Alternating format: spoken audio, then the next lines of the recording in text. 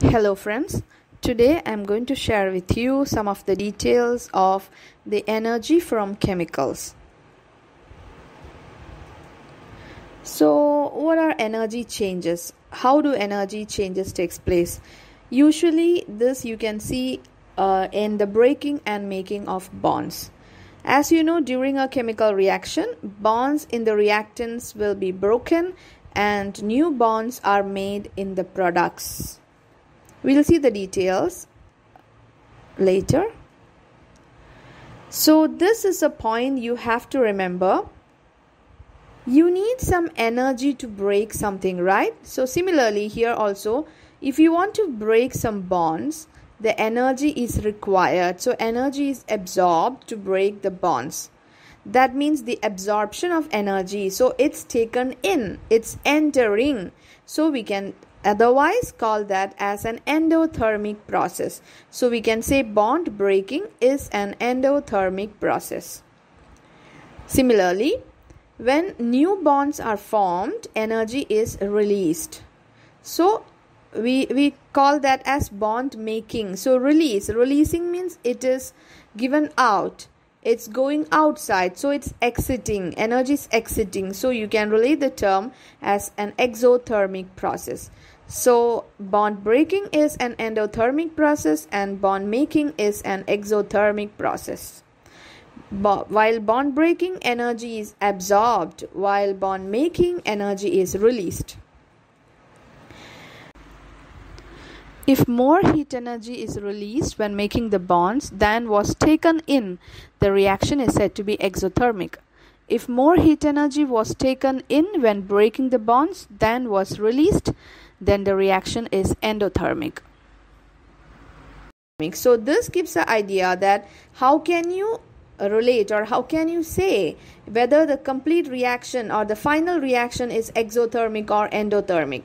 That is based on the difference. If more heat energy is released than taken in, then it's exo. If more heat energy is taken in than released, then it's endo. So here it's shown the difference between exothermic and endothermic reactions. As you can see, in exothermic reactions, energy is transferred to the surroundings from the system. So if the energy is transferred to the surrounding temperature increases. And this energy, as you know, it's transferred from a system to the surrounding. That means the energy change of the system falls. That means wherever the reaction is taking place, that system energy falls. Energy change is negative and it's given to the surrounding. Examples for exothermic reactions are combustion, oxidation, neutralization. These are all exothermic reactions examples. And what about endothermic? In endothermic reactions, energy is taken in from the surrounding. So the temperature of surrounding decreases, but the temperature of the system increases. Therefore, we can say that this energy is transferred to the chemical energy store of the chemical system, and so the energy of the system increases. This means that the energy is positive. Examples of endothermic reactions: electrolysis, thermal decomposition reactions, and the first stages of photosynthesis. These are all typical endothermic reactions.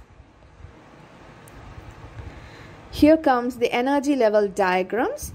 This is showing the energy and progress of reaction in both exo and endothermic reaction.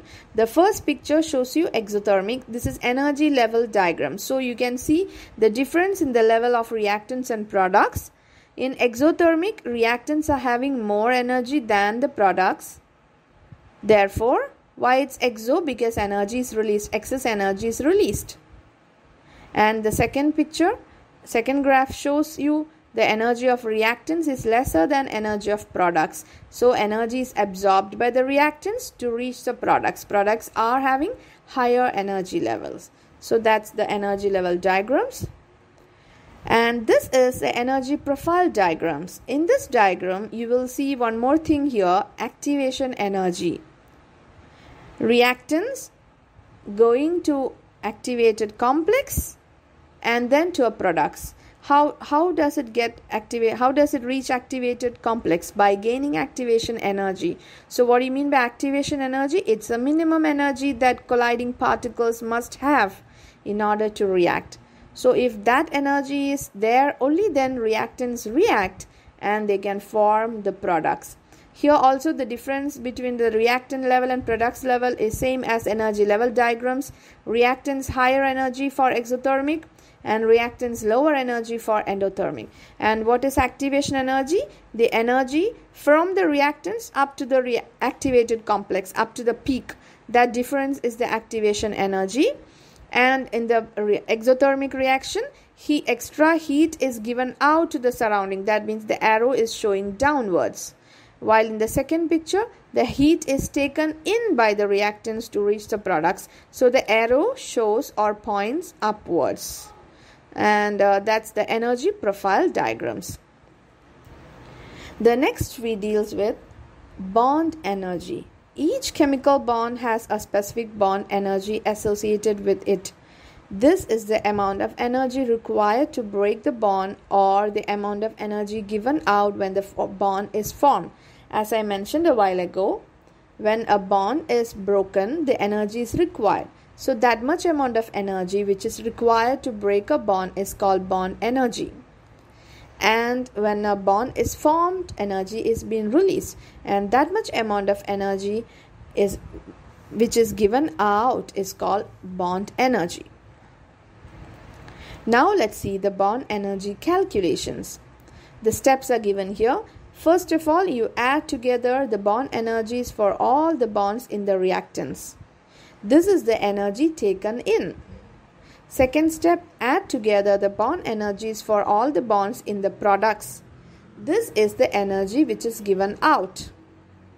Now you can calculate the energy change. And how do you calculate energy in minus energy out? That's how you need to calculate the bond energy. So let's see the examples here. First example is showing here for an exothermic reaction. Hydrogen and chlorine react to form hydrogen chloride gas. As you can see, I have written here HH plus Cl, Cl gives 2HCl.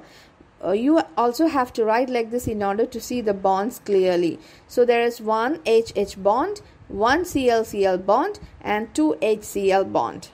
That's been clear. Now the bond and the bond energy values will be provided to you in the question, so you don't worry about that. You don't need to by heart the values, just take the values which is provided there. So what is energy in? Energy in, as we know, it's for the reactants. There are two reactants here, HH and Cl-Cl. So HH bond is 436 and Cl-Cl bond is 243. So we are adding that, you get a value. That's the energy which is taken in. And the second step is add all the products, energy out. So 2 times HCl. HCl bond is 432. So 2 times HCl. So 2 times 432. It's giving you 864. So you got the energy which is taken in and energy which is given out. Now the energy change is energy in minus energy out. So 679 minus 864 is giving you minus 185 kilojoules per mole, and this is the negative value. Since the energy change is negative, we know that in the reaction, if the energy falls, that means the system is falling down, system is giving the heat to the surrounding. So this is an exothermic reaction where the energy is released. So whenever you get a negative value as the answer for the ultimate answer or the final answer, then it's understood that the reaction is exothermic. Another example shows endothermic reaction is given here. Hydrogen bromide decomposes to form hydrogen and bromine. 2HBr gives HH plus BrBr.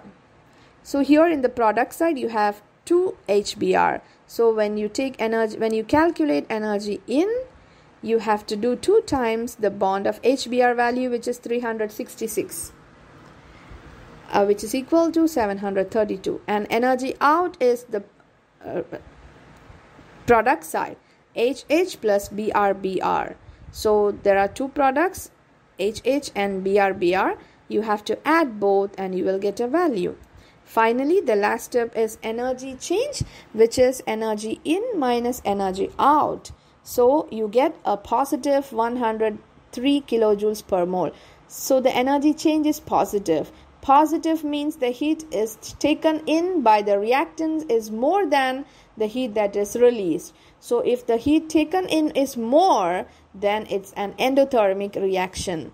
System is gaining heat, so temperature of system is increasing for an endothermic reaction, and temperature of the surrounding decreases because heat is taken from the surrounding. So surrounding temperature decreases because all the heat is taken up or taken in by the reaction. So that's for endothermic reaction. Now let's see some of the energy which we get from fuels. What is meant by a fuel? A fuel is a substance which releases energy when burned. The efficiency of a fuel refers to how much energy is released per unit amount. This can be per gram or per mole. So that's the efficiency of a fuel. Example of a fuel cell is the hydrogen fuel cell. Why it's called a hydrogen fuel? Because a hydrogen can be burnt and it can be produce energy. It can be used to produce energy. So that's why it's a fuel. What are the uses of hydrogen as a fuel? In the hydrogen-oxygen fuel cell, actually the reaction is the formation of water. What's happening? The first step is oxidized or hydrogen getting oxidized. What do you mean by oxidation? Reaction with oxygen. So hydrogen reacts with oxygen within the fuel cell to produce a potential difference. Overall reaction in a hydrogen fuel cell involves the oxidation of hydrogen to produce water. So that's a reaction, simple reaction, hydrogen plus oxygen giving water. So this is a reaction happening inside a hydrogen-oxygen fuel cell where you will be getting energy. That's why we use hydrogen as a fuel.